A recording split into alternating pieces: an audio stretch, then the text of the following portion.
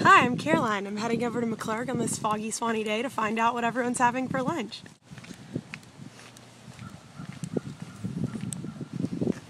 Let's go see.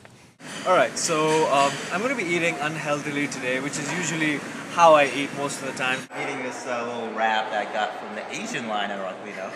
Custom-made burrito thanks to Chef Rick, who did the local food line today. Assortment of vegetables.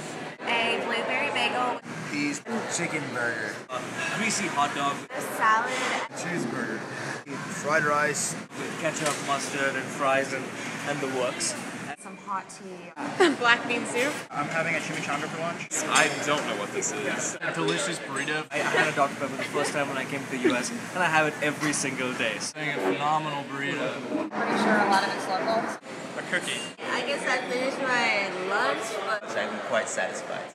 That's my question for today. What would you like to know about Sewanee?